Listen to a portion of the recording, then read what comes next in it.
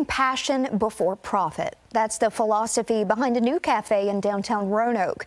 10 News reporter Kelly Marsh takes us inside the coffee shop to show how the owners are making community the heart of their business. Making coffee is the easy part, but building a community is something that I think a lot of people miss the mark on. A new coffee shop in downtown Roanoke called Second Cafe is quickly becoming the go-to spot for a fresh cup of joe.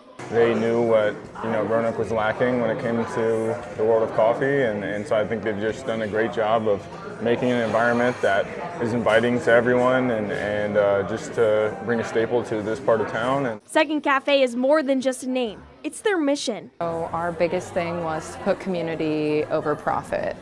Like passion over profit was kind of like something that really rang true to us from the start. The cafe opened last week and the seats have been filled ever since. But what customers are most excited about is having a place to brew a whole new sense of community.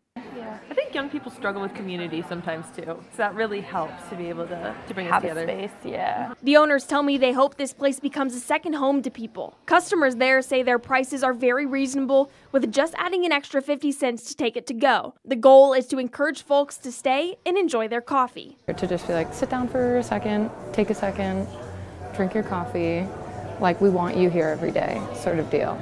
And of course I took those words to heart and had to try out one of their drinks. Okay, so I'm here with Sadie, who made me a beautiful matcha. So we're gonna take a second, we're gonna sit down, and we're gonna try it. So, cheers. Oh, wow. It's really good, right? Yes. Yeah. Kelly Marsh, 10 News, working for you. So they can get